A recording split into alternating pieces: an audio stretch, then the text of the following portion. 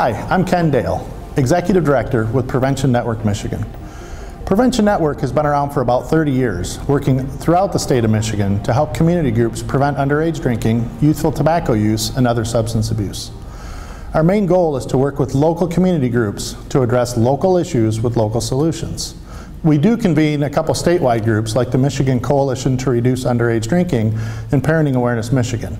But even those events, those activities are really focused on helping you at the local level come up with local solutions with local problems. The Prevention Showcase is a chance for Prevention Network to work with the leaders from nonprofit groups and organizations here in the capital area and throughout the state of Michigan to tell their story. We want them to be able to showcase what it is that they do best right in your neighborhoods. We hope that you enjoy the show. I just want to mention who I am. My name is Ken Stecker. I'm the Traffic Safety Resource Prosecuting Attorney. And I'm with the Prosecuting Attorneys Association of Michigan, and I'm funded by the Office of Highway Safety Planning.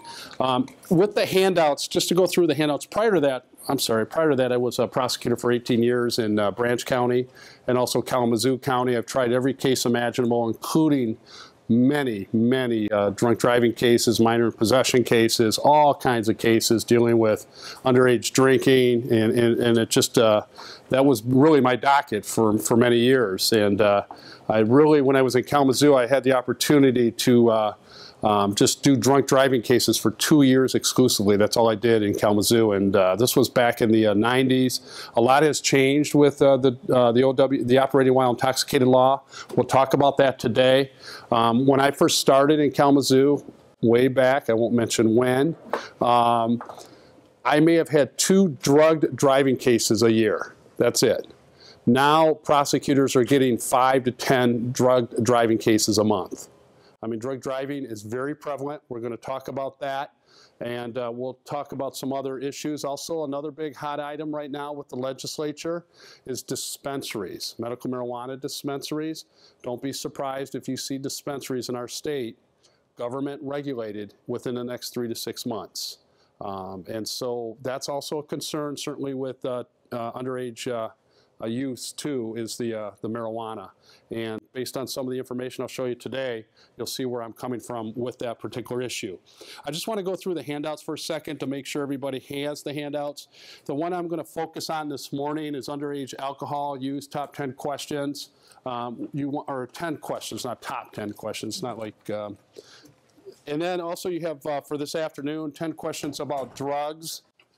And then you have a handout with that. And then you have 3 different PowerPoint handouts. The one I'm going to work off this morning is called the Traffic Safety Legal Update, Underage Drinking. And we're going to work with that. And then this afternoon, we're going to start with designer drugs of the present and also emerging drug threats, drugs that are coming into our state. And we'll cover that this afternoon. The other handout you have, the other 2 handouts you have, is you have a traffic safety training brochure that Office of Highway Safety Planning did for us. These are great. Talks about the program, what I do, and also what a traffic safety resource prosecutor is. There's currently 49 traffic safety resource prosecutors, or let me try that again. 49 states have traffic safety resource prosecutors. The only state that does not is Maine. For whatever reason, they don't want to get on board. I can't explain why.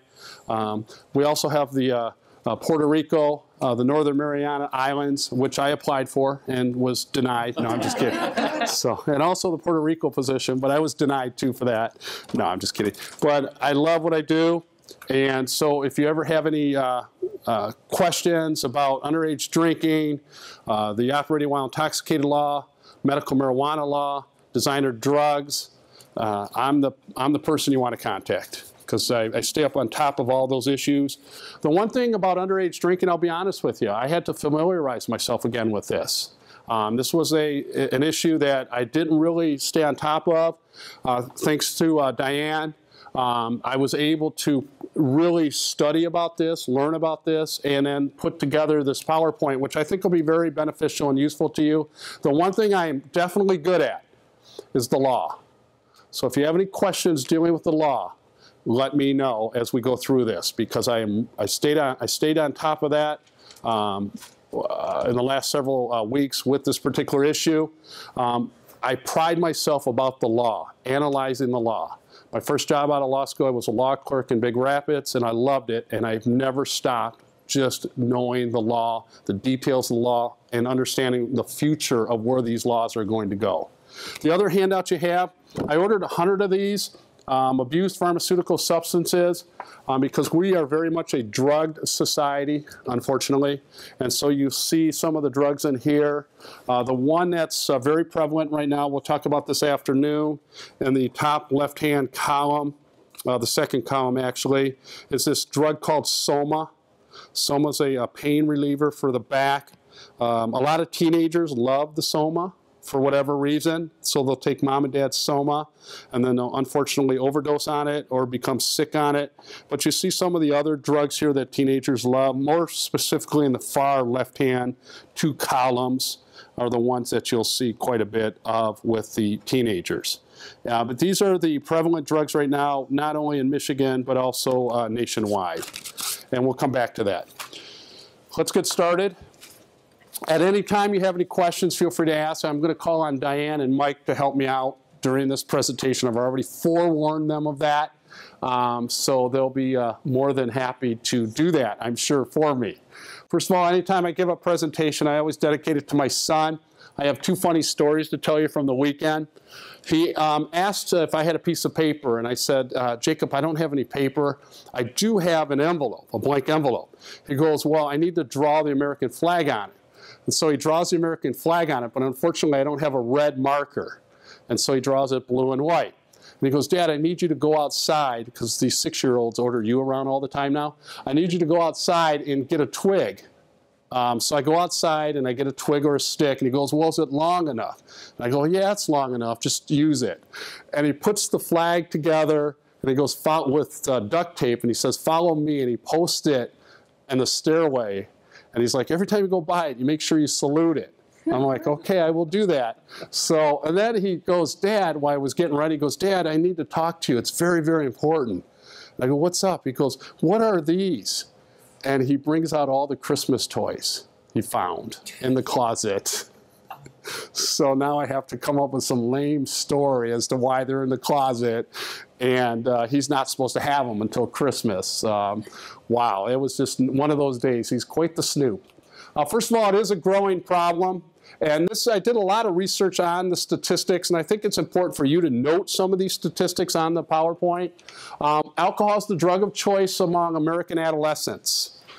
This is staggering. More 8th, 10th, and 12th graders drink alcohol than use tobacco or other drugs. That includes marijuana, the cocaine, the Soma, or whatever other drugs out there.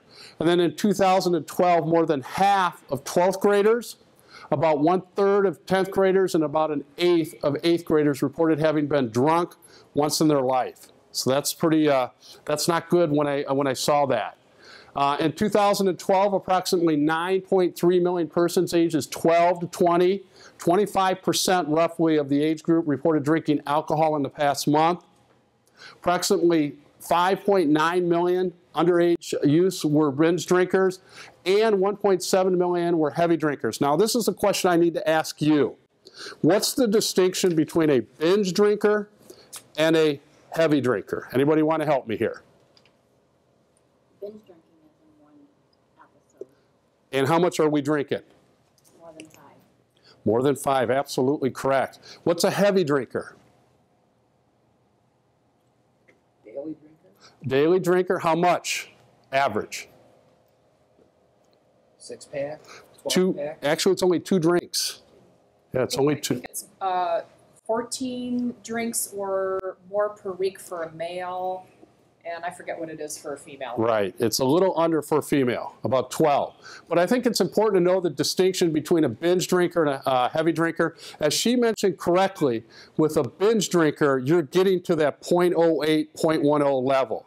You're basically going out and having a shot, and another shot within a certain short period of time. Now, the thing to keep in mind with binge drinking is this is how it works. A 6-ounce glass of wine is 0.02 in your system.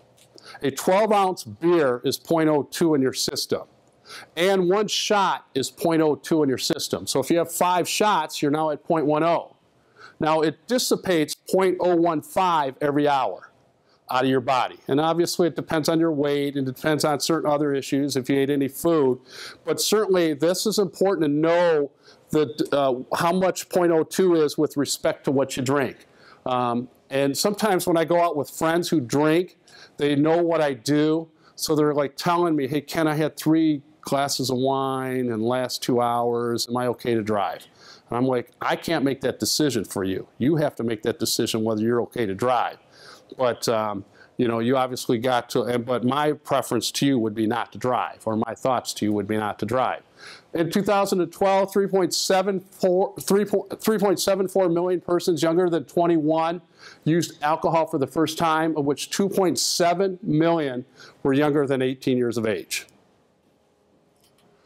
This is also something that concerns certainly those that deal with the traffic safety issue. 2011, approximately 1,230 people other than the driver. Now this is other than the driver, died in car crashes involving 15 to 20-year-old drivers with a blood alcohol content. Look at the blood alcohol content. That's 0.01. That's like minuscule. That's nothing. You know, and then obviously, when you're at a 0.01, I mean, that's like less than that's like a half a beer. So that's amazing. Underage drinking cost U.S. citizens $62 billion. And these costs include medical care, work loss, and pain and suffering associated with the multiple problems with the alcohol consumption. I'll just give you a case that I just got a call on yesterday from Dickinson County. We have 2 teenagers. One teenager is driving. 2 teenagers are in the vehicle. The teenager that's driving is at a 0.05. The other, and he gets into a crash. The other 2 are seriously injured. I mean, broken collarbones, broken bones, all kinds of injuries. The 2 teenagers do not want to testify against the other teenager. These are kind of some of the cases that we have. So now we have to find a way to get, because he's been charged with 2 counts of operating while intoxicated causing serious impairment of a bodily function. Now we have to find a way from a prosecutor's point of view to get this into evidence, in essence, their medical records. And then HIPAA issues come into play. But a lot of teenagers protect other teenagers when it comes to the drinking issue. That's the point that I'm making here. Here's underage. Adolescents drink less frequently than adults, but drink more per occasion. You can see, obviously, the drinking days per month for the underage, and then also for the adults 26 and older. Certainly the days are less, I mean more than half for the adults. But look at the usual number of drinks and the occasion. The drinks are more. So this is a very compelling slide. I do believe, without question, the underage drinking laws, including the 21 years of age to drink, is working. Look at the number of lives that have been saved. They didn't really start doing the statistics per year until 2003, but you can see each year it has, each year it has gone up in terms of the number of lives saved. That's a good thing.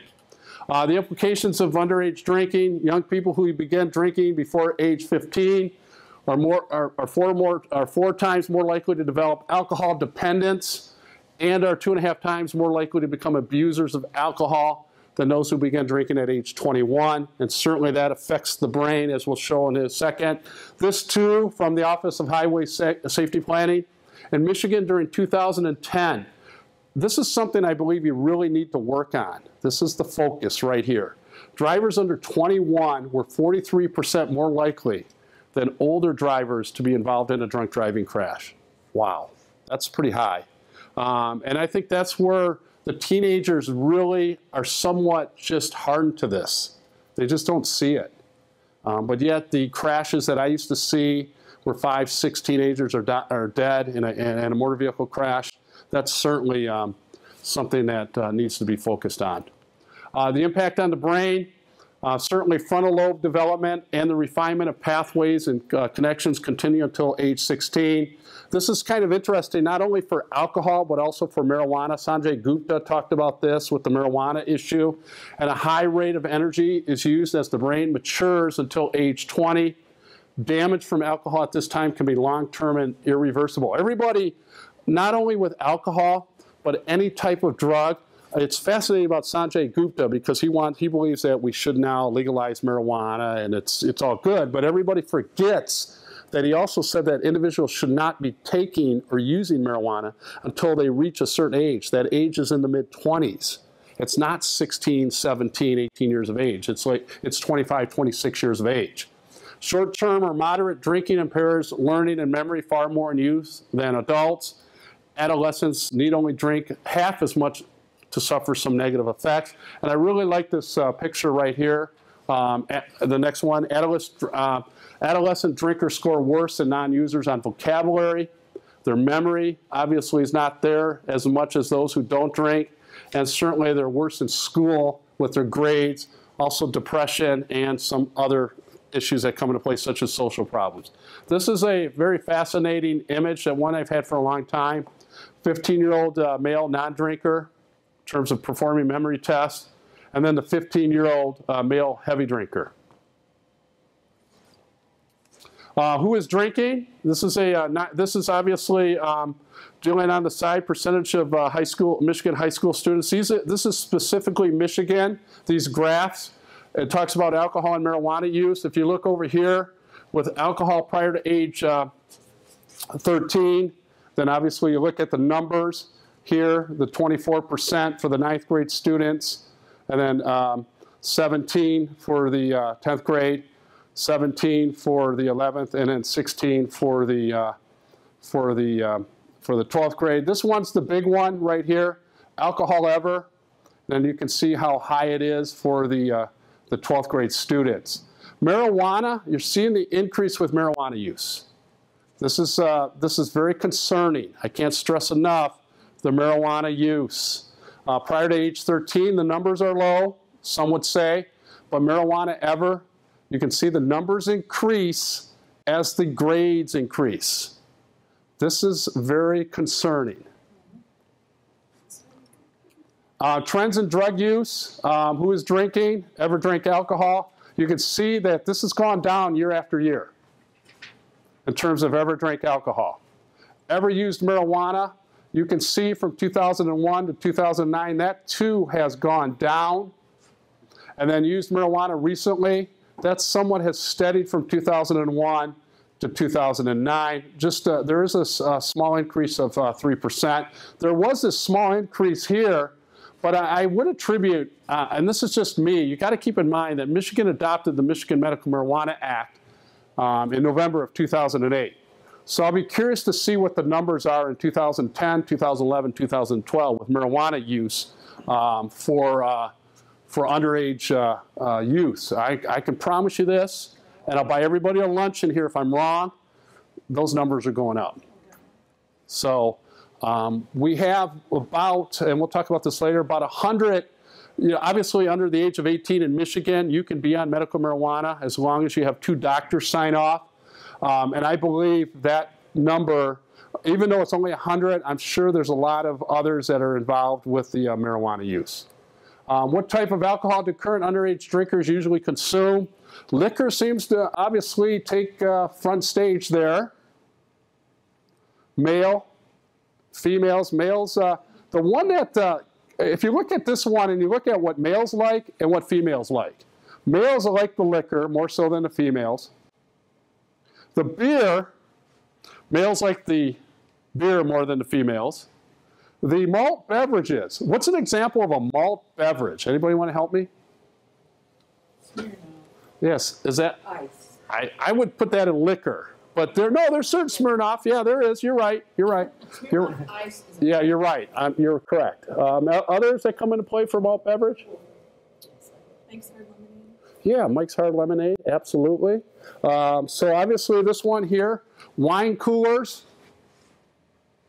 the wine, and others, and then no usual type. So obviously we have distinctions with the type of liquor that and type of beer and malt beverages and wine coolers and wines that we like. What type of alcohol do current underage drinkers usually consume? Then obviously this is broken down by the grades. You can see the 9th, 10th, 11th, 12th. Seems as you get older, you like the liquor. And then beer, obviously the 10th graders, not as much. And then, but the 9th and 12th graders seem to be tied right there.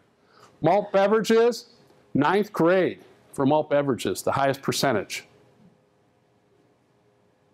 Wine coolers, 10th grade. Wine, it seems to dissipate or just slide off, so to speak, when you get to 12th grade. And then you see the others, and then no usual type. The liquor is the big one. These are great, great slides. And this is where I'm going to ask for Diane's help, but what are they drinking? Alcohol energy drinks. So I drink this. I drink one of these every day. AMP. I haven't had this yet. Could you imagine if I had this, how excited and energetic I would be right now? But I'm going to wait till later. So here's the AMP. So is AMP okay for me to drink without any liquor in it? The answer is yes. How about this Rockstar 21? And Diane will help me to make sure I'm right on these. Is that okay for a teenager to have? Anybody? How many think it's okay? Raise your hand. How many think it's not okay? Yeah, it's not okay right here. They don't make it anymore. They don't make, well, if they don't make them, then that's a good thing. Monster Energy, is that okay? Yep, Monster Energy is okay. It's similar to the AMP. How about the Sparks? No. Nope, Sparks no good. How about the Rockstar Energy drink? Just the regular Rockstar Energy drink. Yeah, that's okay. And then you see the Sparks, the Tilt, and the Charge. I'm going to talk about two of these specifically in a minute. But obviously, if I look at this can, there's no question that they tell me right on the front of the can, even though this is a non-alcohol energy drink, there's caffeine and vitamins, Boost Original, and certainly, no question, it has a high caffeine amount. But these ones that do have alcohol, I have a higher than normal alcohol content, more so than the beer. And then additional stimulants like ginseng, taurine, and guarana. And it's marketed to look like non-alcoholic energy drinks. So, but here are some of the drinks. This is what's concerning. The alcohol content varies from 6% to 12% per can. If you look at the Budweiser, the Miller High Life, and the Corona, you can see the alcohol level for those particular drinks are much lower than the energy drinks. And obviously that's a concern, because if you have more alcohol percent in that can, then obviously your BAC is going to get higher sooner than if you're drinking individual beer out of cans. Blackout in a can. This is the concern right here, because this is like this doing this with each other. Depressants and stimulants going at each other. That's a very that's a dangerous combination. High popularity among college students, law enforcement. Yes, law enforcement. And certainly parents.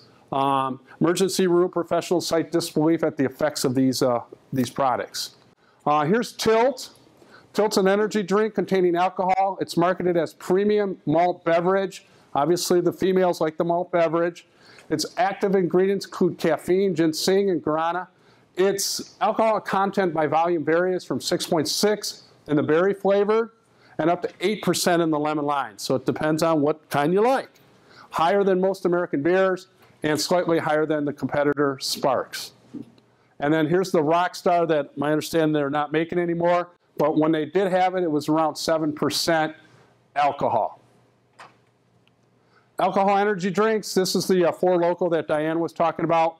They can't be sold in Michigan. However, it's not illegal to have them in your possession. That's the one thing that's important to keep in mind. And then here's an up-to-date list of products banned in Michigan. That's the website for those banned products. And the list is pretty extensive.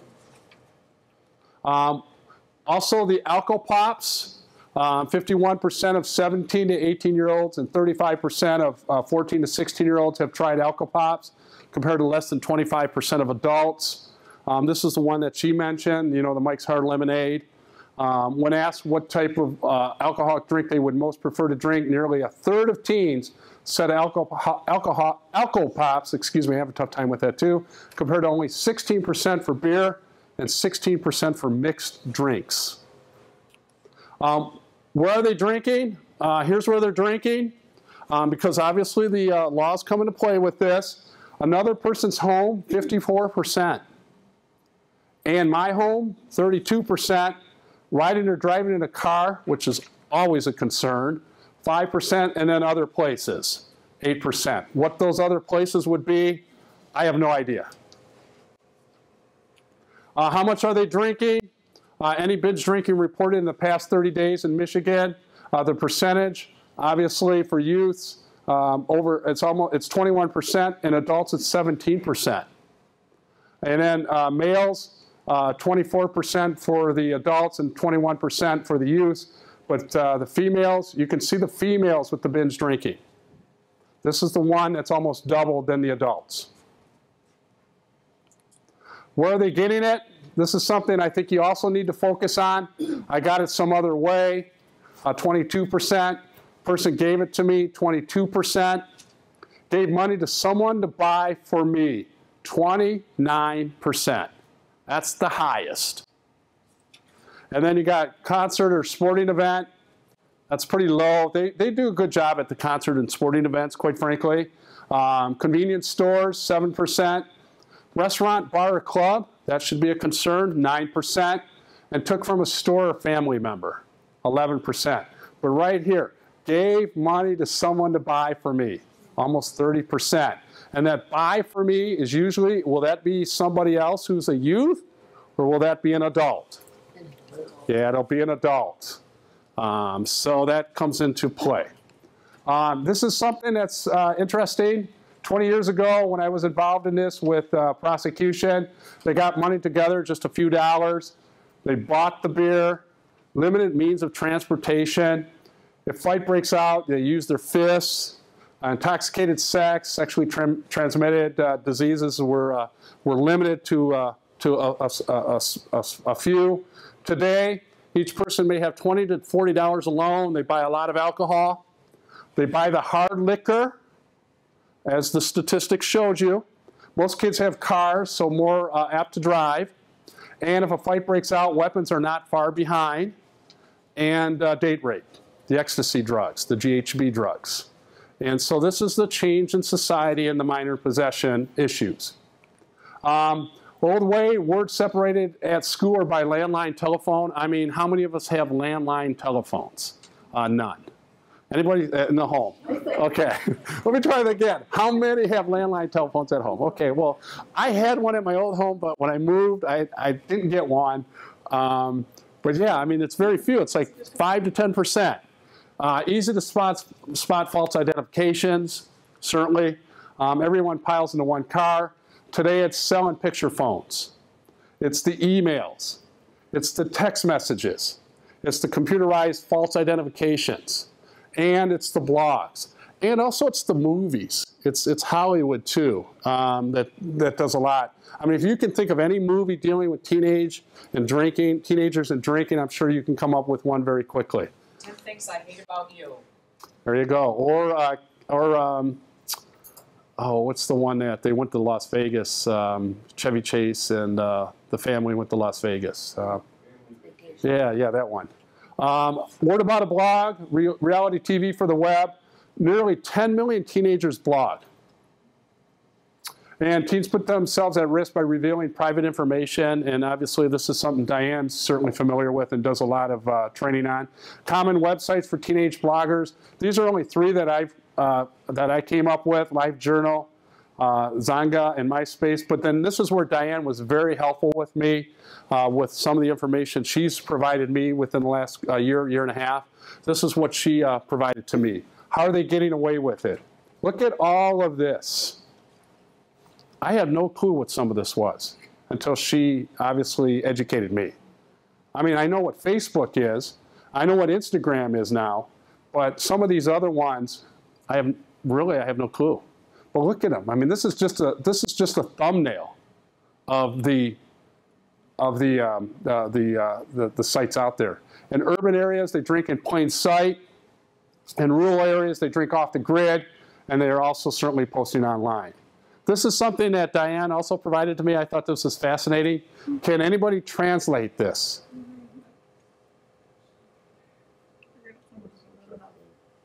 Here's what it is. I was so jacked up last night, I scored some marijuana. They spelled it with a J, not an H, at the party, so I have it for tonight and tomorrow. And then Jimmy took off with it, you put whatever word you want in there. I'm all jittery and need to meet up with you tonight after my parents think I'm asleep. I had no clue what that meant. Let's talk about Michigan law, but before I talk about Michigan law, I need you to take out a piece of paper and write down what you know or come up with what you think are 5 underage drinking Michigan laws. Criminal or civil, just 5. I want to see what you come up with.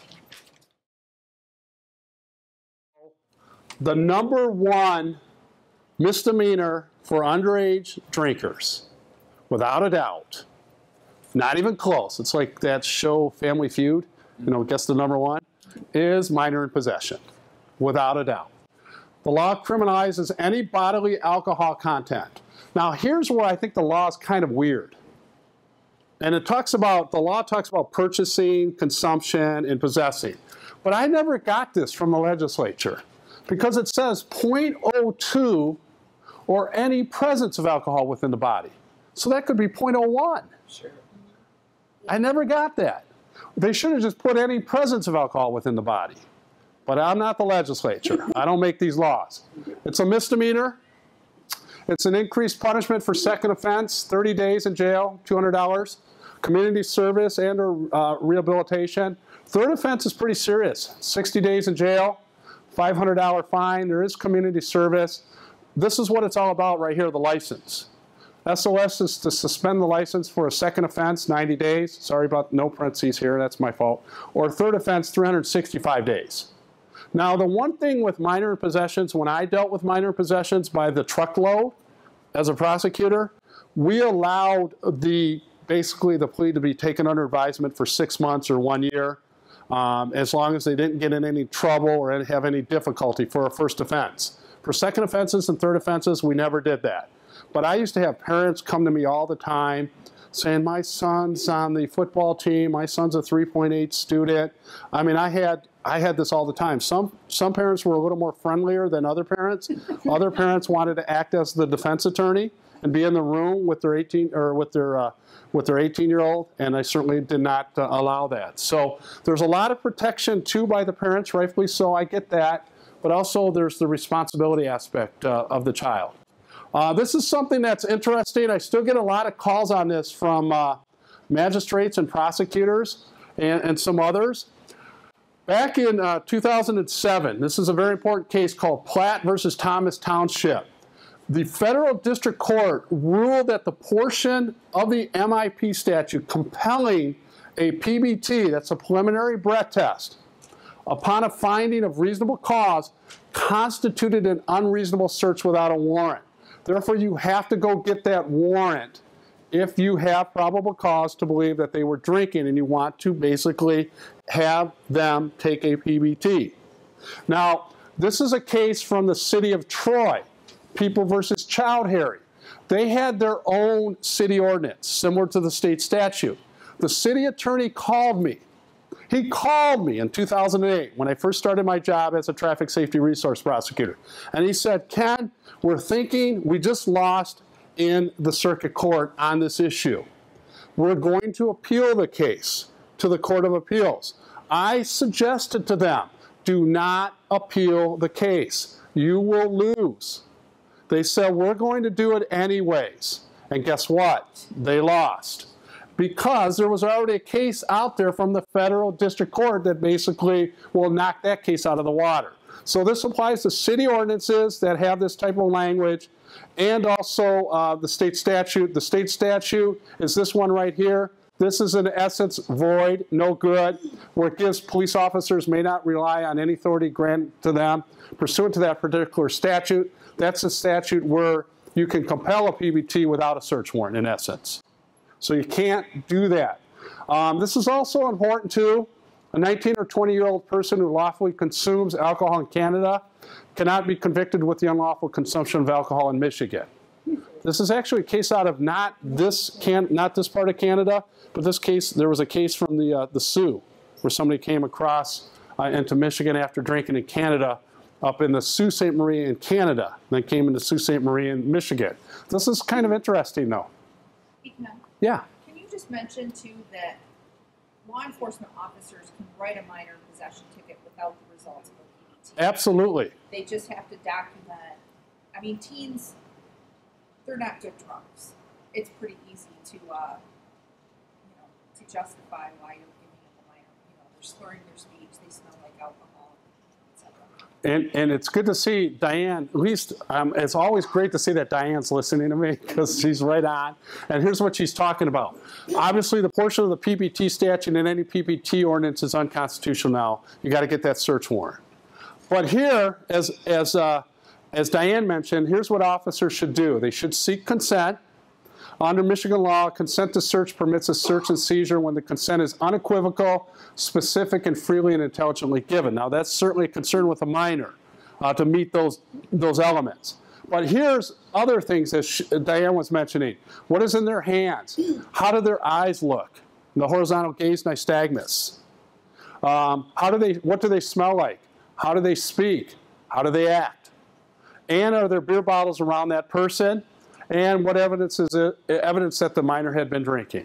So this is where she's going with that, and this is what they have to do, and this is what we're asking law enforcement officers to do. Possessing or transporting alcohol in a motor vehicle by a minor. Yes? So if they, from what I understood too, if they say that they won't take the breath test, they can still arrest them, right, and then take a blood test? As long as they get that search warrant. They got to get the search warrant or have consent. And generally, I wouldn't play with the consent issue. I would just get the search warrant to get the blood. Now, I can tell you this. I got a call from the Lake County prosecutor. Lake County's like where? Baldwin? Baldwin's the county seat of Lake County. And he calls me and he says, Ken, what's this people versus child Harry case? And I go, well, Mike, that's a great question. I go, why are you asking? He goes, well, a number of underage drinkers were just stopped and basically asked if they were drinking, would they take a PBT, and they knew the child Harry case. I'm like, the underage drinkers knew the child Harry case. So they know the cases. They know the law too.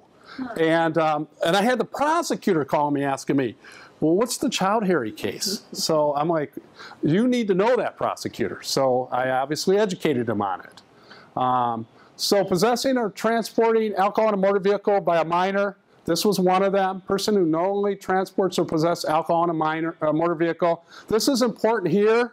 It does not matter whether the alcohol is opened or capped. Doesn't matter. That's very important.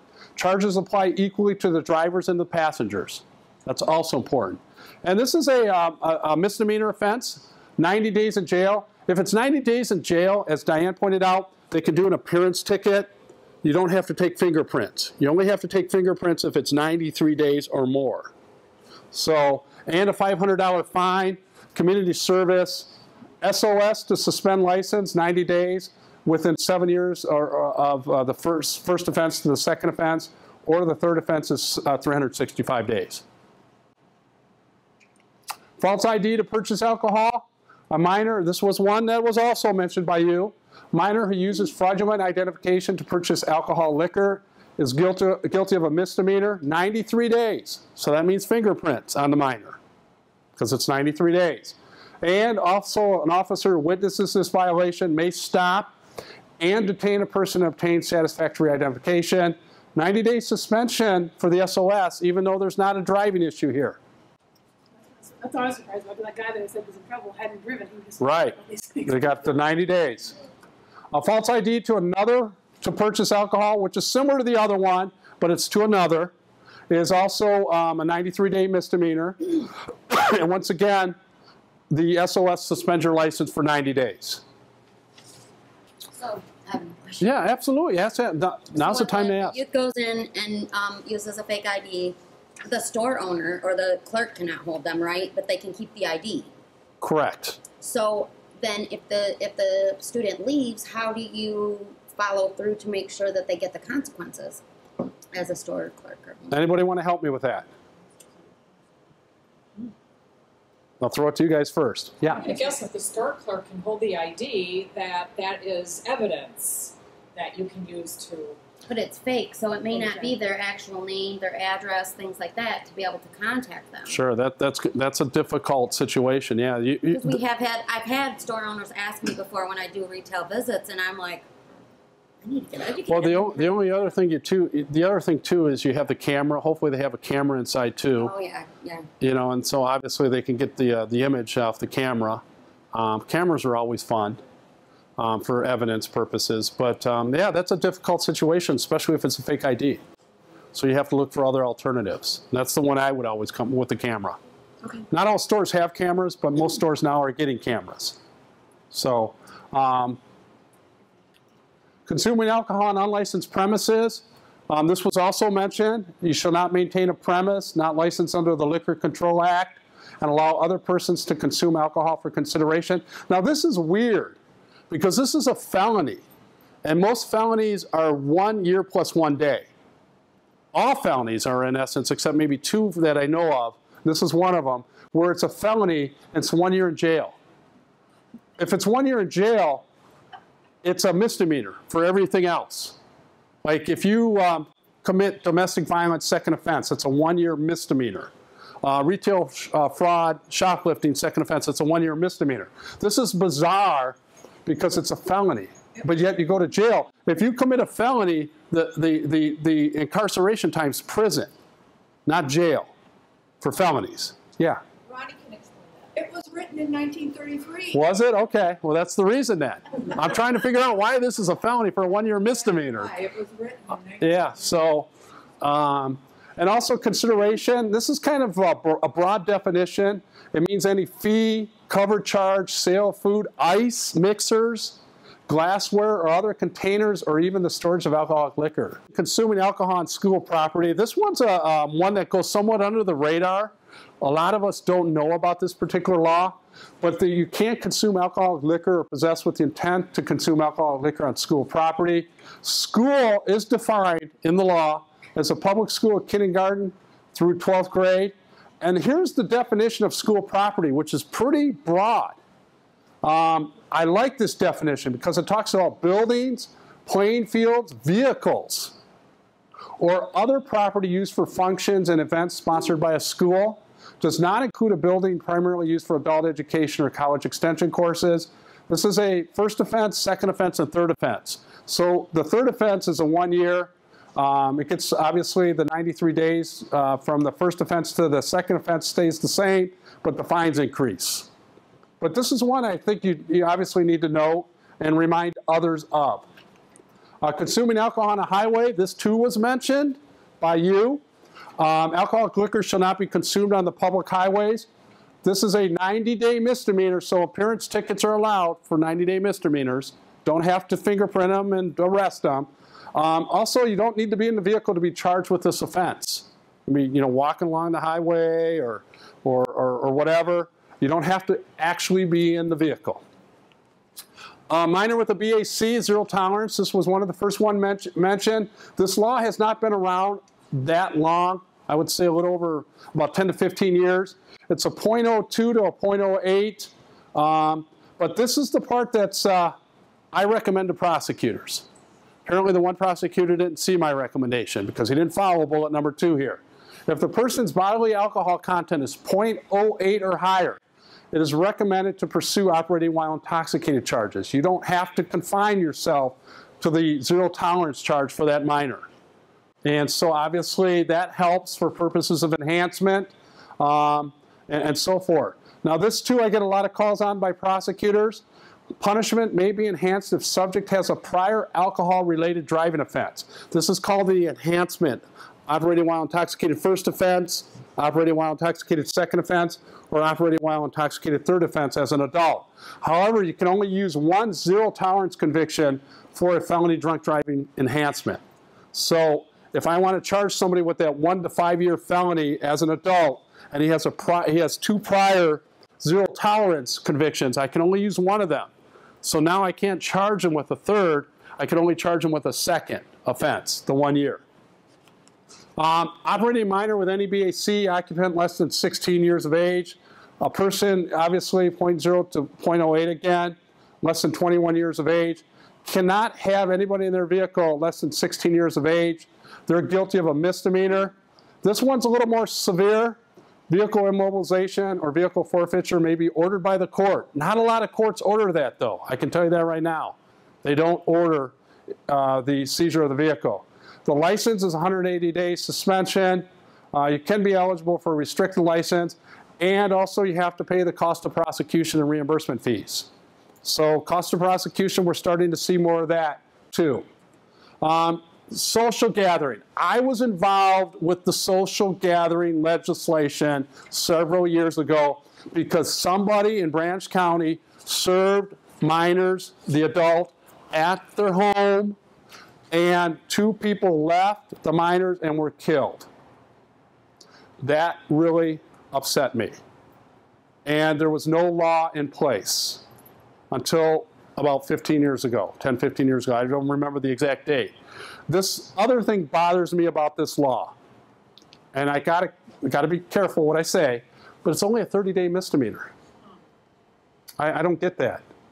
And then second offense is a 90-day misdemeanor. Why? But I can't legislate, and I won't legislate. But I did when the law did pass back then, before I became in my present position, I asked why? 30 days, really? And this is how it works. You're an owner, tenant, or person in control of the premises, residence, or other real property, and you have to knowingly allow a minor to consume or possess an alcoholic beverage and or a controlled substance. I get a lot of calls from prosecutors on this and officers. They ask me, well, does it only include alcoholic beverages?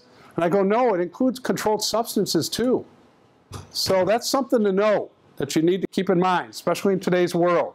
It must involve 2 or more individuals not of the same household or immediate family. What's the one exemption that you can think of where you're allowed to drink if you're under the age of 21? Church, religious exemptions. That's the only one that comes to mind for me. Okay? Religious exemptions. Other states are a little more liberal than our state, but that's the one. If you can think of another one, I'd like to know, but that's the one that's certainly mentioned in the OWI statute and also mentioned in the couple other areas. Furnishing to minors. A person who normally sells or furnishes alcoholic liquor to a minor or fails to make diligent inquiry as to the person is a minor, they're guilty of a misdemeanor. Retail establishments are different from the penalties against individuals. Obviously, they're a little more lenient, so to speak. The statute also applies to minors who furnishes alcohol to other minors. This is something to keep in mind. I get calls on that too. Other minors can be charged for furnishing to other minors. Also, here, the commission, if they receive alcohol from a retail establishment, the commission or local law enforcement obviously can go after those employees and they're responsible. But as somebody mentioned, it's only a state civil infraction and a civil fine of $100. Okay? Furnishing to minors causing death. Who's not a retail licensing clerk, agent, or employee, and who knowingly, which I don't, who knowingly sells or furnishes alcohol, makes diligent inquiry. They're looking at a pretty severe felony, pretty strict felony, and if subsequent consumption of the alcoholic liquor by the minor is a direct and substantial cause of that person's death, that causes that person's death. This is what's called proximate cause, or there's no intervening cause that caused that death. Let's talk about some other ones that not necessarily only just apply to minors, but also apply to adults. But certainly a minor can be charged for any one of these, depending on the circumstances. These mostly are for adults, but every now and then minors do get charged for this. The big one here is operating while intoxicated. In Michigan, I have to change this. I meant to change it yesterday. We now have 3 different categories for operating while intoxicated in Michigan. We have liquor, we have controlled substances, and we now have intoxicating substances as of March 31st, 2013. Here's why we made the distinction, or I'm sorry, why we made the change, not the distinction. Controlled substances prior to March 31st, 2013 only included Scheduled 1, 2, 3, 4, and 5 drugs that you were operating on at the time. Well, there are a lot of drugs that fall outside of Schedule 1, 2, 3, 4, and 5. So those drugs are called intoxicating substances. And now that category has really filled the gap, or filled that hole that was previously not filled prior to March 31st, 2013. It also includes substances that are intoxicating substances such as dust off. Dust off's the computer spray. People like to take dust off, all right? We're starting to see, Diane was just in one of our A-Ride classes, and I think we had 6 officers raise their hand in the class that said, yeah, I just had a dust off driving case. We also have other cases involving, and dust off, do kids like to take stuff up their nose? Sure they do. Axe hairspray, why not? Raid, lemon pledge, whatever they can take up their nose. Those are intoxicating substances, and you shouldn't be driving on them. Now this one here is the lesser included offense to this one, operating while visibly impaired. In Michigan, we have a Scheduled 1 operating while intoxicated law. This is how it works in Michigan. This also applies certainly to underage, to teenagers and underage youth. In Michigan, we're one of 16 states that has a what's called a zero tolerance law for operating if you have a Schedule 1 drug in your system. Schedule 1 drugs include ecstasy, heroin, GHB, bath salts, K2, spice. Those are all Scheduled 1 drugs. Another Schedule 1 drug in Michigan and under federal law is marijuana. We spell it with an H, by the way, in Michigan, not a J. I did spell it correctly there. We're one of 4 states that spells it with an H. Marijuana is a Scheduled 1 drug. If it's a Scheduled 1 drug, it means it has no medicinal value or purpose, and it's not recognized, in essence, as doing properly treating you as a medication. Now, marijuana is a fascinating issue, and you'll want to note this, and I'll talk about it a little later. There's a case you'll want to write down called People versus Kuhn, K-O-O-N. Mr. Kuhn is in Grand Traverse County. Mr. Kuhn is driving. I don't know why I do this, but he's driving. And as he's driving, he's a medical marijuana patient. He has a card. He's stopped by the sheriff's department. Mr. Kuhn says, I have my medical marijuana card. Do you know the medical marijuana law, officer? And the officer says, I do know the medical marijuana law, but I also know the OUID per se law, which is operating under the influence of drugs per se. Zero tolerance. Basically, you have a Schedule 1 drug in your system, Mr. Kuhn, and I only need to show 2 elements, that you're driving and that you have a Schedule 1 drug in your system in order for me to arrest you. Mr. Kuhn says, no, no, no. The medical marijuana law says you have to show an additional element. You have to show I'm under the influence of the marijuana at the time I'm driving. So there seems to be a conflict with those 2 laws.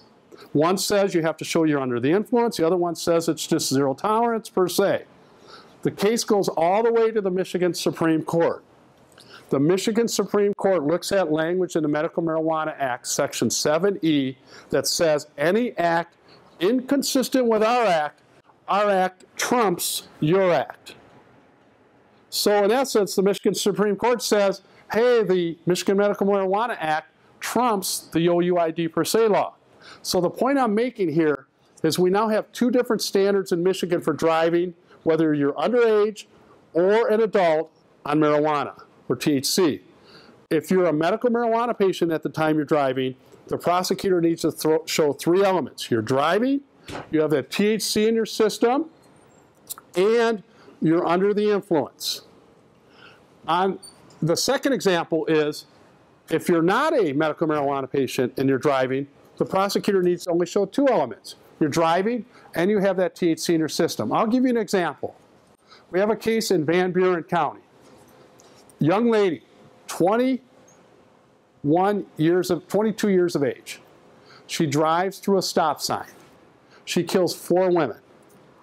She has 1 nanogram of THC in her system, which is a small amount, but she's not a medical marijuana patient. She does not have a car. So the prosecutor needs to show these elements. I'm driving, or she's driving, she has THC in her system, and she killed somebody. If she was a medical marijuana patient, you would have to show 4 elements. She's driving, she has THC in her system. At the time she's driving, she's under the influence. And she killed somebody. That's the distinction with this law now, with marijuana and driving. It's a very important case, this People versus Kuhn, that came down earlier this year. All right, so please keep that in mind when you hear people talk about marijuana and driving. This is OWI causing death. That's a 15-year offense, operating while intoxicated, or operating while visibly impaired, or operating under the influence of a drug. Operating while intoxicated, causing serious impairment of a bodily function, which you mentioned, your example. That's a 5-year felony in Michigan. And then the last one is operating child endangerment. Basically, you're driving as an adult, you have somebody 16 years or less in your vehicle. That's a 1-year misdemeanor. Medical amnesty to minors. May 8th, 2012, signed by Governor Snyder into law. Here are the 3 main components of amnesty, and this is one Diane pointed out. A minor who consumes alcohol and who voluntarily presents himself or herself to a health facility or agency for treatment or for observation cannot get a ticket for minor in possession. All right? That's this medical amnesty law. Where does this come into play? What are some examples where you can see medical amnesty coming into play? Yeah. Alcohol poisoning. Alcohol poisoning. Suspecting. Exactly. And here is what alcohol poisoning is. I just looked it up. It's confusion, stupor, vomiting, seizures, slow breathing, less than 8 breaths a minute, irregular breathing, blue tinged skin or pale skin, low body temperature, hypothermia, and unconsciousness, passing out. Alcohol poisoning, absolutely. And then a minor who initiates contact with a peace officer or emergency medical services personnel for the purpose of obtaining medical assistance for a legitimate health care concern. But certainly the prosecutor, as Diane mentioned, can look at the entire circumstances and look at other options if there's something else out there for that minor in terms of what he or she did. I'm going to talk about this, and then I think I'm almost done here. Keg tag registration, this took effect. Governor Granholm signed this into law back in December of 2010. This is a fascinating law. Does anybody know or see this law in play being used?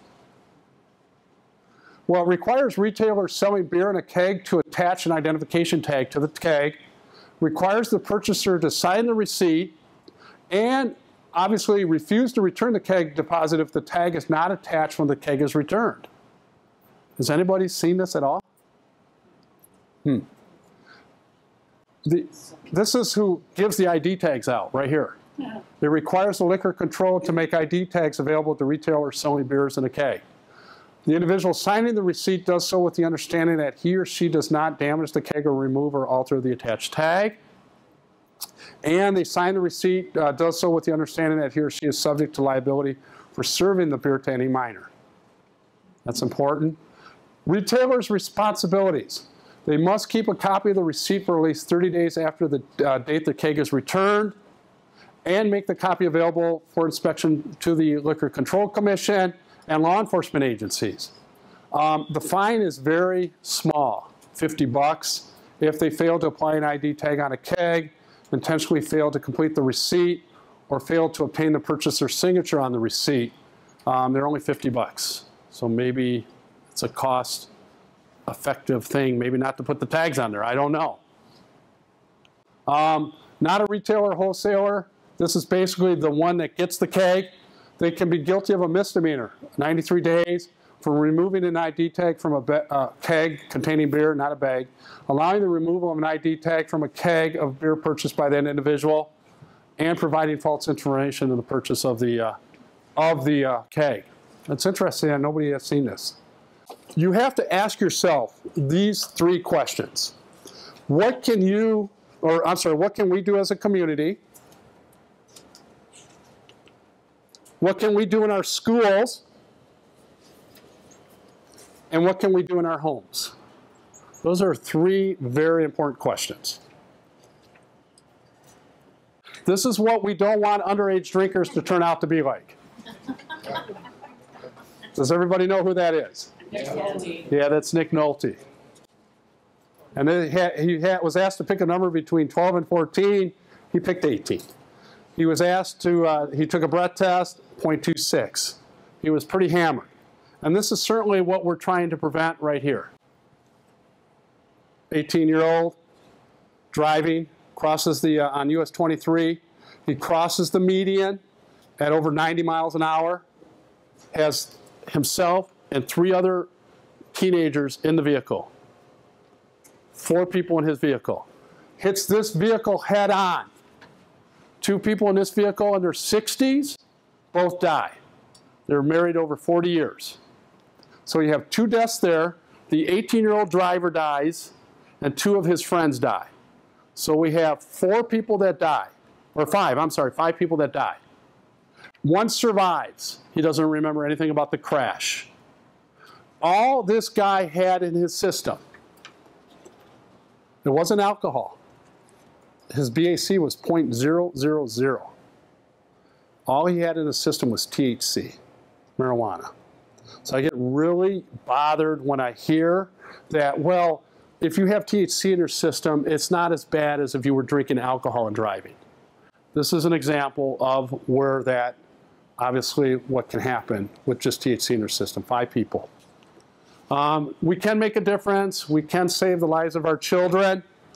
And I do want to thank Diane. Diane gave me quite a bit of information on this. I appreciate it very much. And that's how you get a hold of me. Obviously, I'll be back this afternoon. Yay. And that's how you get a hold of me. And I want to thank also my association for allowing me the opportunity to do this. That's all I have. I want to thank you, and I'll see everybody this afternoon. Thanks.